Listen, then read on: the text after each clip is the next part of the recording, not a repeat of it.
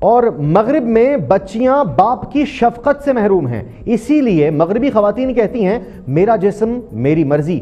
متنازع نعرہ لگانے والوں سے ہمدردی ہے۔ سراج اللہ کہتے ہیں اسلام نے دوپٹے اور چادر کو عزت دی ہے، چاہتے ہیں خواتین کے لیے ٹرانسپورٹ کا الگ نظام ہو۔ ہماری خواتین چاند تو کیا مریخ کا سفر کریں۔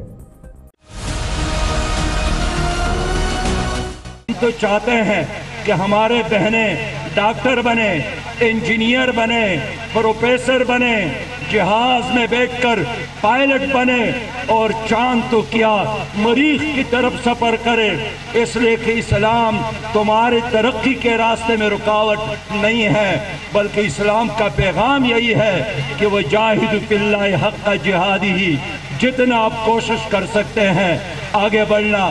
خواتین کو ایک بڑا رتبہ حاصل ہے، اور یہی بہنیں اور یہی مائیں دوسرے پارٹیوں کی طرح صرف جماعت اسلامی میں سپورٹر نہیں ہے، یہ ہمارے ہاں فیصلوں میں شریک ہے ہمارے ساتھ۔ میں تو یہ بھی چاہتا ہوں کہ خواتین کے لیے علیحدہ ٹرانسپورٹ کا انتظام ہو، اس لیے کہ شہروں میں خواتین کو بہت بڑی مشکل درپیش ہے، ٹرین میں ان کے لیے، جہازوں میں ان کے لیے، اڈوں میں ان کے لیے کوئی نظام نہیں ہے۔